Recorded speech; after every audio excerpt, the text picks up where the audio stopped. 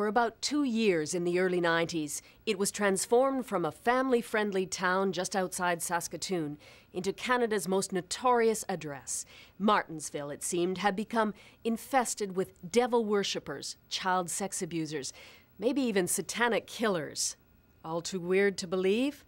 Well, no, not at first, and not for a long time. For months and months, there was hell to pay as lives were turned upside down with arrests, sensational charges, trials. Tonight, for the first time, the Fifth Estate will show you what went wrong. We'll hear from those at the heart of the case and show you videotape that's never before been broadcast.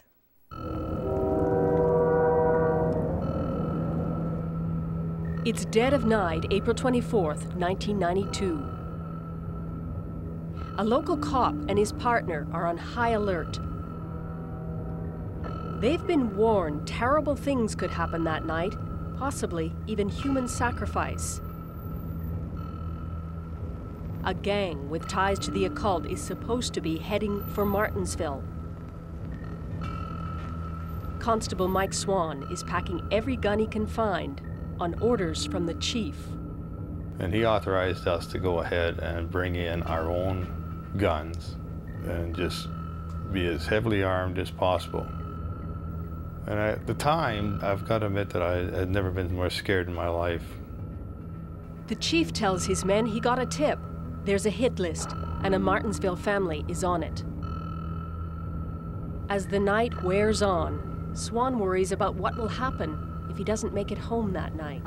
I told a friend of mine if something did happen to me that he would make sure that Barb and the kids were looked after. In the end, no one dies. The Satanic gang never shows up. And in the light of day, the whole threat would seem bizarre. But by this time, Martensville was already 6 months into a nightmare where nothing is too strange. It all began with a mother's grave suspicion. She was a nurse at a Saskatoon hospital. One day in the fall of 1991, she finished her shift and drove the 15 minutes home to Martensville, a place with small-town values and where lots of families had young kids. When she worked in the city, she sent her 3 to the babysitters, just a few streets away. The house was full of kids, from infants to grade schoolers. The babysitter's husband worked at a provincial jail. His friends were cops. It seemed perfect. But at bath time that night, the mother noticed something peculiar. Her 2-year-old had had diarrhea, so she expected a diaper rash. But the redness and chafing around her daughter's genitals looked like something more. When she questioned her daughter, the little girl said, "A stranger poked at my bum with a pink rope." And that was the last ordinary day in Martensville for some time.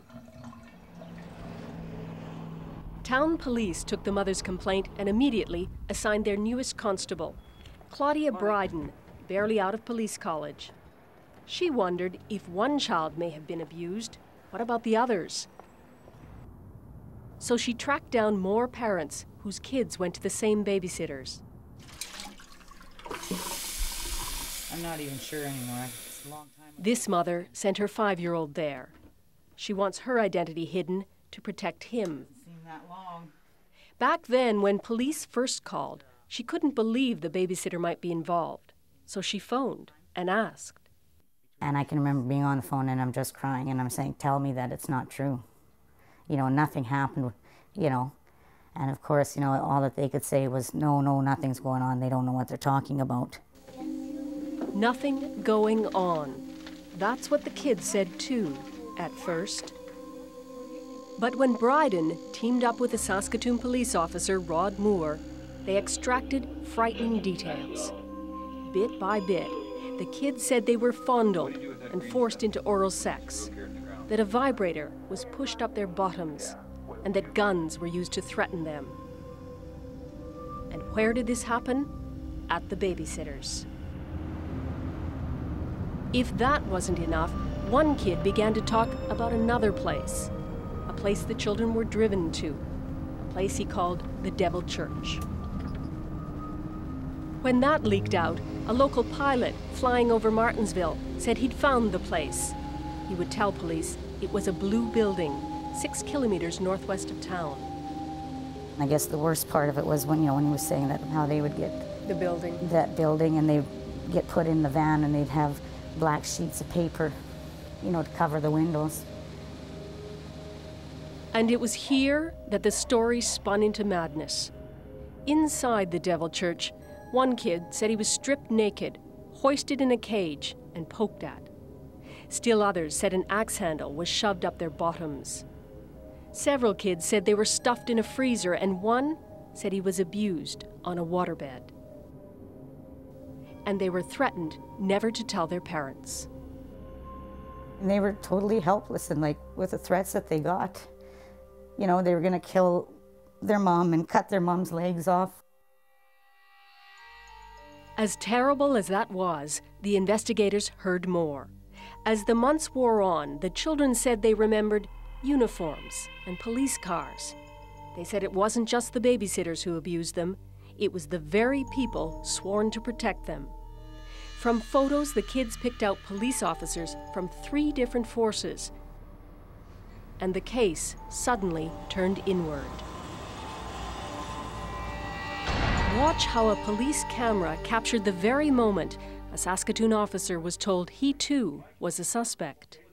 What is it then? There's something going on there. Not with me, there isn't, Terry. Okay, well then you know. You were a No, I... gambit. John. Don't accuse me of that shit. I'm not threatening you. I'm telling you. Don't you threaten me. And don't tell me that I'm involved in Martensville. 10 minutes later, he's angrier. Okay. You know what I feel like doing right now? I'm so mad. I'm going to pop you one. Okay? I can understand. Yeah, I'm going to pop you one. Okay. Soon, it's pleading.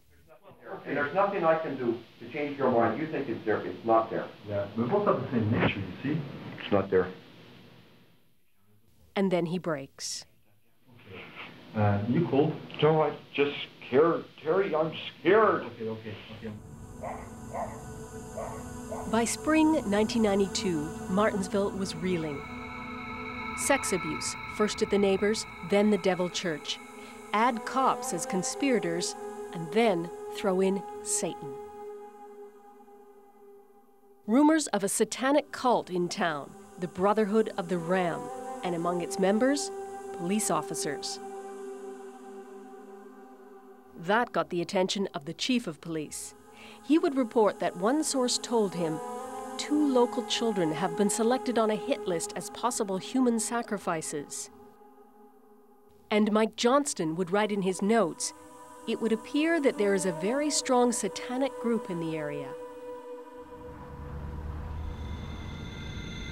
In town, whispers were now in the open. Rumors accepted as fact. Nothing was more heinous than hurting kids, and now Satan and the police were wrapped up in it too. It was an explosive story, and of course, it lured the press.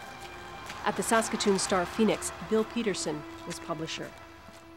And it just sort of grew and grew and grew to a point where there was a level of panic or hysteria right throughout the community. No question the media shared in that panic. I think there was a degree of panic, to my eye at least, in the police and in the Justice Department. Pent-up panic, and then it burst. Under tremendous pressure to do something, Martensville police pounced. On a morning in June 1992, they rounded up the babysitter, Linda Sterling, and her husband, Ron. You want to get out of my yard right now? Back off. Their 23-year-old son, Travis Sterling, and a young offender were picked up that same day. Next, the cops. One of their own, Martensville's Jim Elstad, led the parade. 5 would eventually be taken in. One of them, John Popowich, who'd gone in 1 hour from police officer to pedophile. In all, 9 people were accused of the most horrible acts against children. It was a triumph for Martensville's police chief. We're talking sexual assaults, sexual interference, unlawful confinements, point firearms, assaults, aggravated assaults. How does this compare with anything else you've ever been involved with investigation-wise? It doesn't. I've been a police officer for 25 years, and this is probably the culmination of all investigations. Back then, Saskatchewan's Justice Minister was Bob Mitchell. He clearly remembers the day his deputy and a senior justice official came rushing into his office. I mean, they chartered a plane. There's all kinds of ways to go from Regina to Saskatoon without chartering a plane. And they were in a big hurry. They were on their way to the airport because a large number of charges had been presented to the prosecutors in Saskatoon to, in what later became the Martensville case. Even the Premier, Roy Romano, headed for Martensville. Meantime, the accused were banished, barred from even visiting the town by order of the court, and the Martensville case began to wind its way to trial. The first of those trials started in March 1993 in Saskatoon. In the absence of other evidence, the kids' testimony would be crucial. To ensure the children weren't intimidated, a judge ordered a screen to hide them from the accused. And he said, pull down your pants and underwear. So I did. First to be tried was the young offender, whom we still can't name. The town got the verdict it expected, guilty on 7 counts. Next up was the Saskatoon cop you saw being interrogated, John Popowich. Armed with similar evidence, the prosecutors may have anticipated the same verdict. But on day 8 of that trial, a major turning point. The boys who said Popowich abused them couldn't pick him out in court. The judge called it mistaken identity, and Popowich was freed. That set the stage for the babysitter and her family, and that trial dragged on for 5 months. In the end, the jury decided Travis Sterling, the son, was guilty, but his parents, Ron and Linda Sterling, were not. We told people at the beginning of the hearing that we were not guilty of any charges, and neither is our son. We believe that, and we're going to fight this right to the bitter end. It was not going well for Saskatoon prosecutors Bruce Bauer and Leslie Sullivan, especially with 4 more cases to come. The judge was quite pointed in his charge to the jury that in many cases there wasn't very much evidence connecting these people to certain incidents at certain places. How does that make your cases feel in terms of going forward with it? We're not going to discuss other cases. I'm sorry. Are you prosecuting the next case? Are you Yes. going to be in court Monday? But their boss overruled that. There wouldn't be a next case. Saskatchewan Justice has announced that a stay of proceedings has been filed with respect to the remaining 4 adults charged in the Martensville case. The Martensville case was in tatters. When we come back, hell to pay. I'm Susan Ormiston from CBC. Yes, ma'am. I want to talk to you about the Martensville investigation. Sir? By February 1994, it had dawned on Martensville that its nightmarish bubble had burst. The courts had ruled there was no devil church, no Satan, no conspiracy of pedophiles. Remember, 9 people were charged, and in the end, 8 were freed. After appeals, only Travis Sterling, the babysitter's son, would go to jail. And that was for fondling and touching 2 kids. Serious, but nothing like the legend of ritual abuse. No one was happy, but Saskatchewan's Justice Minister wanted it buried. In those circumstances, considering all of the circumstances, I don't think a public inquiry is appropriate. But as it turns out, the Saskatchewan government couldn't shake the Martensville saga so easily. One cop sued for malicious prosecution, and bit by bit, we learn more about what went on behind the hysteria in Martensville. New information reveals there were serious missteps in both the investigation and the prosecution of this case. It could have and should have been stopped, or at least contained, long before it came here to court. Things went wrong right from the start.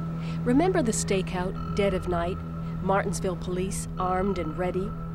The chief had bought in to a rumor that a gang of Satanists were coming by busload, no less, to kill. And he said that he had information obtained from a woman in Saskatoon that placed 2 busloads of heavily armed Satanists coming up from the Estevan, Moose Jaw areas. But as dawn approached, and of course no sign of the Devil's bus, Constable Mike Swan and his partner began to feel silly. It just became more and more ludicrous. And if Mike Johnson had actually believed this, then he was setting us up to go down and go down really hard. We just couldn't even conceive what kind of game he was playing. By then, Martensville's mayor, Rob Friesen, was wondering too, beginning to doubt the man he sat next to, his chief. It seemed to me that the longer it went, the more flags, if you want to call them that, went up that say, hey, there's something funny here. There's maybe not as much to this as we're led to believe. Mike was very insistent that there was something going on. There was some satanic stuff happening. And there seemed to be no stopping the chief. Remember the big roundup? It was on Johnston's orders that 9 people were picked up and charged. Constable Mike Swan arrested his colleague Jim Elstad and then took the paperwork to the prosecutor. He said, "Who's this for?" And I said, "Jim Elstad." And he says, "What the fuck is he doing now?" Referring to Johnson. And then he just sort of clammed up and he went in his office. Turned out the chief jumped the gun. The prosecutors had told him not to arrest anyone until all the evidence was in. They later complained about it in a letter to their boss. Without any authorization by the Crown, Chief Johnston prematurely laid charges and arranged for the arrest of all the accused. Today, Mike Johnston is not a police chief anywhere. His force was disbanded after the Martensville case collapsed. I'm Susan Ormiston from CBC. Yes, ma'am. I want to talk to you about the Martensville investigation. Sir? He lives in another town now, and he won't talk about the past. More to talk about. We're just here because we're talking about the Martensville investigation. We're wondering, when you made the arrests in June, why you made those arrests, and what you think about it now, 10 years later. Sir? You got anything to say about the investigation? In the end, he had to turn over the investigation anyway. It was too big. Saskatchewan Justice had called in a special task force, Operation Foray. At an airport office, senior RCMP and Saskatoon City Police sifted through the evidence. They were trying to shore up nearly 180 charges, and from the start, they had doubts. Former RCMP Staff Sergeant Rick Pearson was the lead investigator. We come along as a task force and we're going to organize the material and we're going to move the investigation forward. But at the end of the day, we start to see flaws of what doesn't seem to hold any water. And we start to question it and analyze it and start to investigate backwards and try and twist and turn what we are looking at to say, well, what do we really have here? What they had were 3 pillars of evidence on which most of the case was built. They had that mysterious place in the country. They had 9 suspects, and they had the children's evidence of horrific crimes. But what we now know is those pillars had weak foundations, and under scrutiny, they would tumble one by one.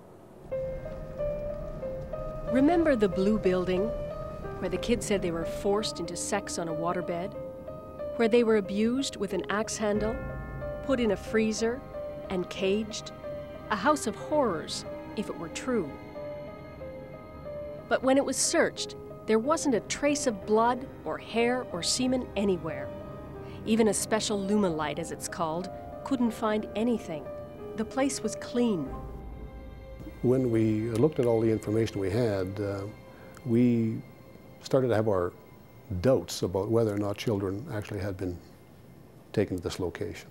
Some things did not seem right. Indeed, they weren't. On a second look, there was no waterbed. The freezer was used for storing meat, the axe for cutting wood, and the cage to house newly hatched chicks. In fact, none of the kids had ever been there. So how did they come up with their stories? Have you ever seen that building? Turns out, early in the investigation, they were shown pictures of the blue building and the things inside. And over the months, the kids began generating stories about them. The same thing happened with some of the suspects.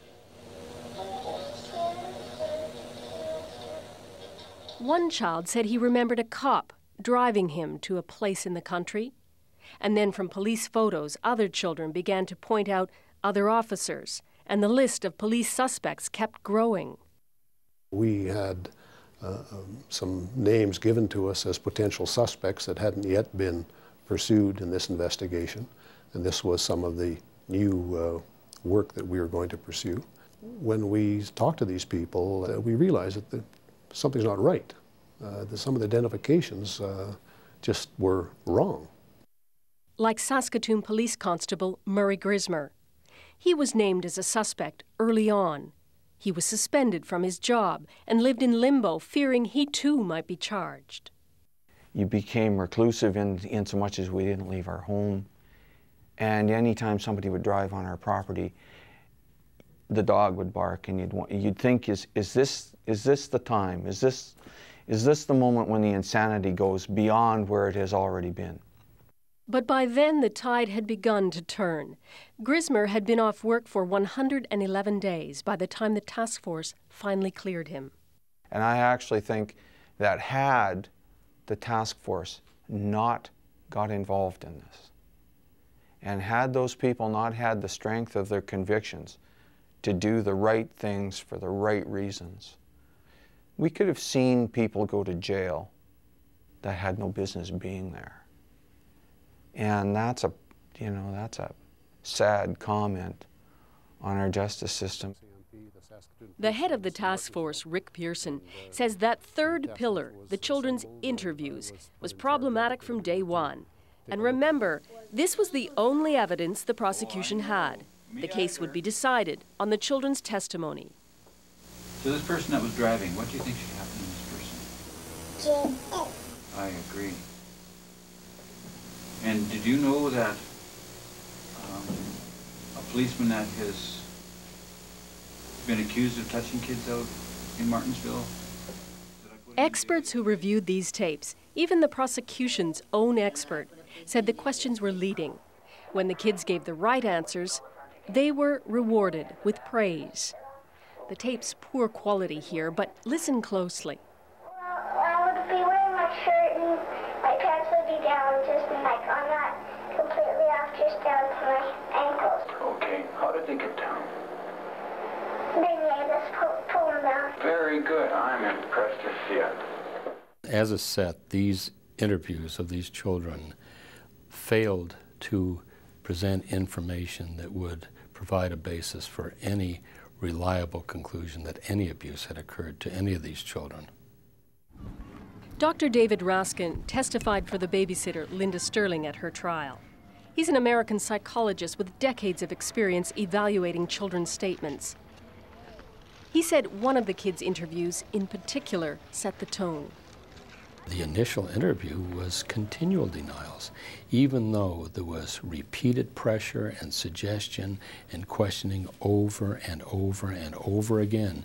This child denied and denied and denied. 4 days later, the same child was re-interviewed in a very, very suggestive and pressured interview and began to say things. But those ideas had been planted 4 days previously when the child denied everything. So have you ever been for a ride in a police van?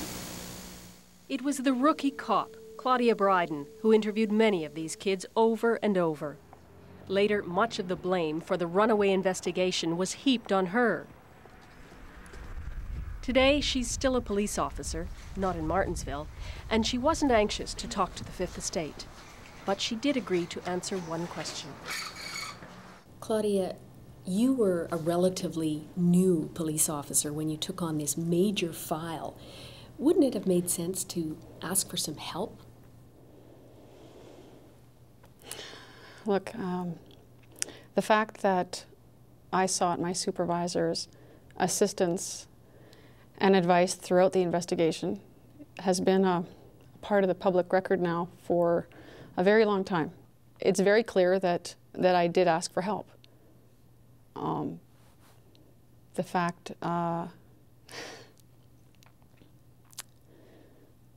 fact is, I'm just not prepared to talk in detail about what went on.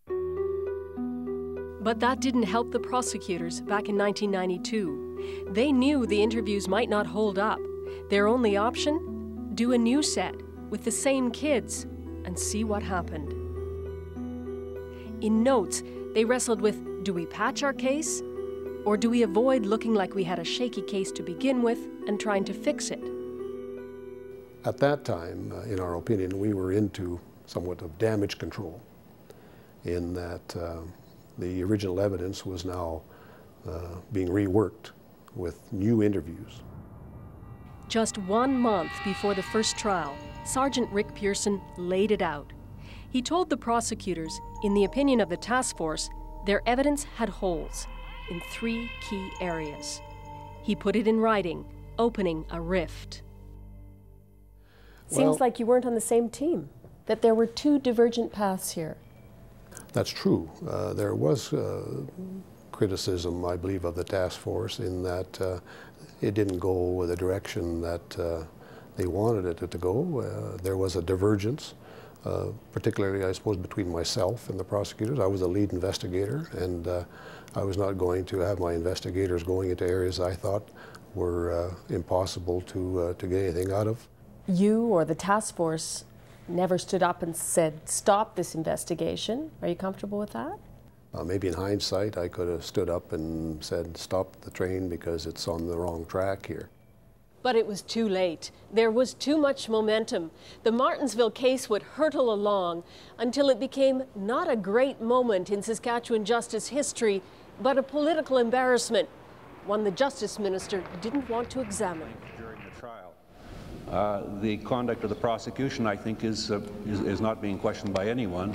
So I'm not sure what it is that we would inquire into. Today, Bob Mitchell is retired from politics. He admits Martensville was the worst episode in his long career, but he says as a minister he had to stay at arm's length from the prosecution, and claims he didn't know the case was unraveling. I'm hearing this for the first time as you speak to me right now. Do you understand what I mean? I mean, I'm hearing this for the first time. That there was these doubts or these concerns. One might ask, why set up a task force of investigating senior officers if their advice to prosecution is ignored? Yeah, that's a good question. I don't have an answer for it. Can you understand? I'm surprised that that advice was ignored. It's kind of unusual and distressing, I would think, for many people that the Minister of Justice has to learn this 10 years later. In an interview. There you have it. Yeah. You've raised some questions that I think impact upon the prosecutorial process. That's serious stuff.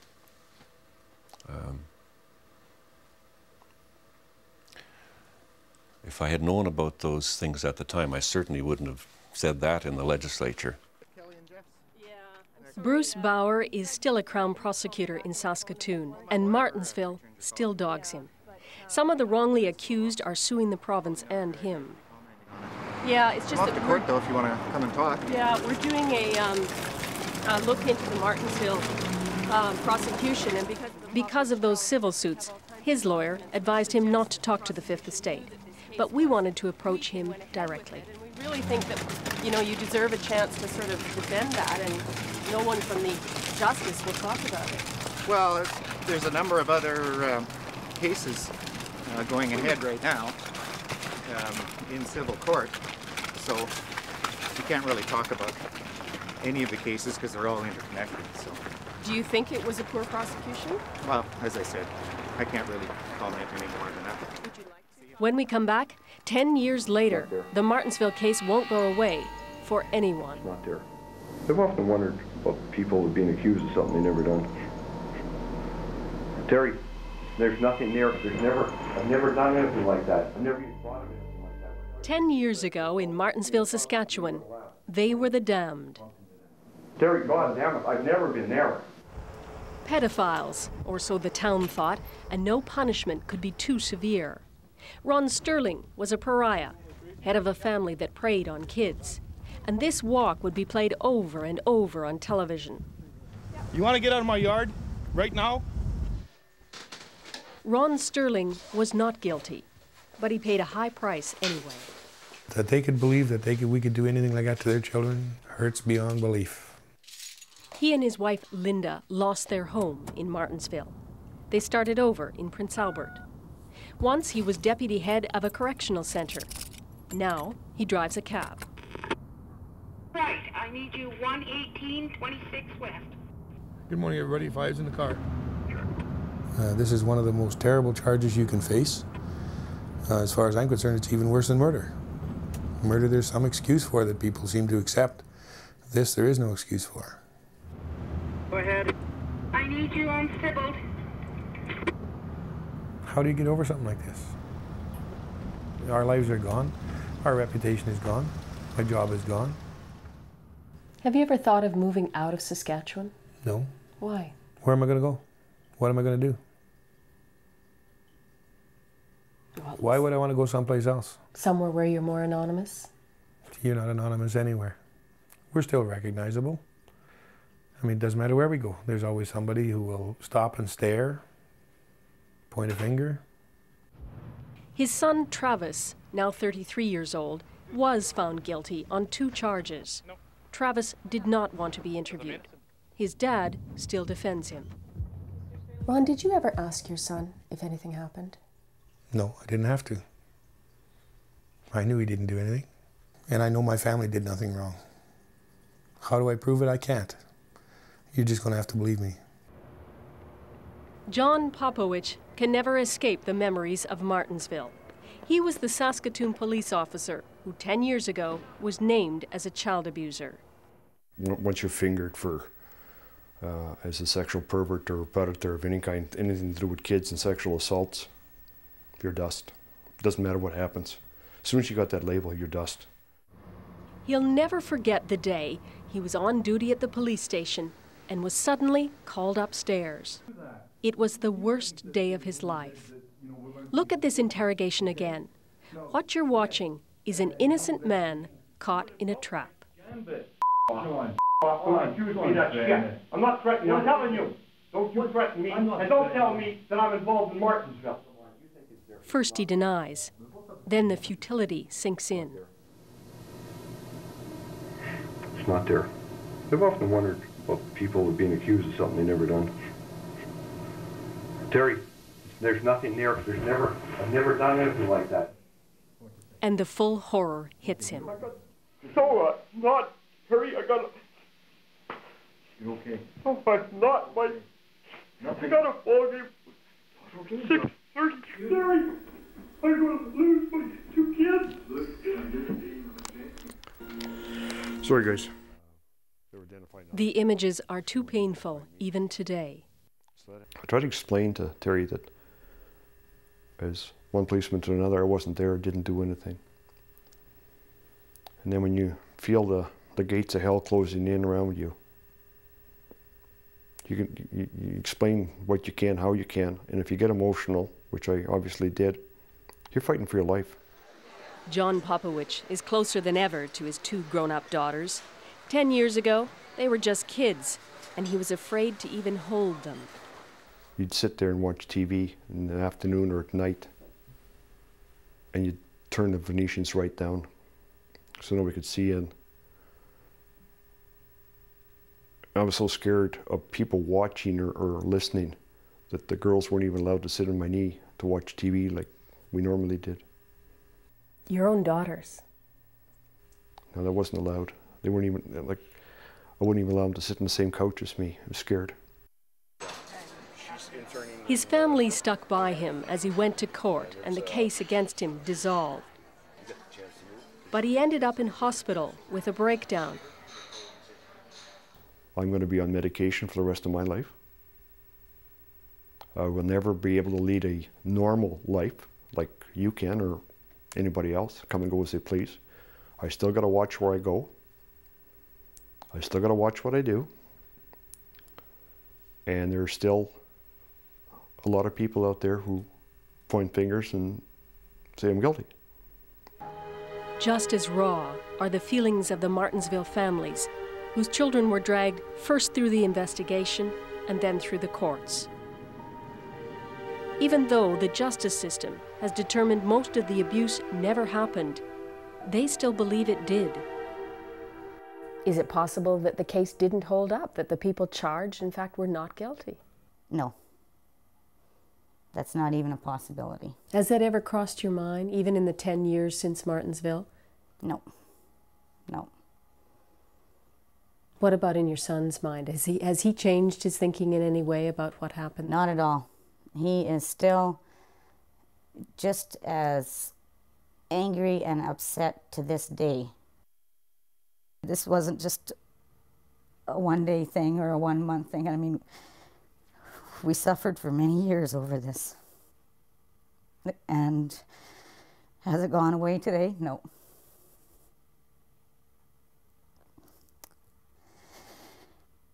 And no matter how hard you try to block it out and forget about it, it never goes away.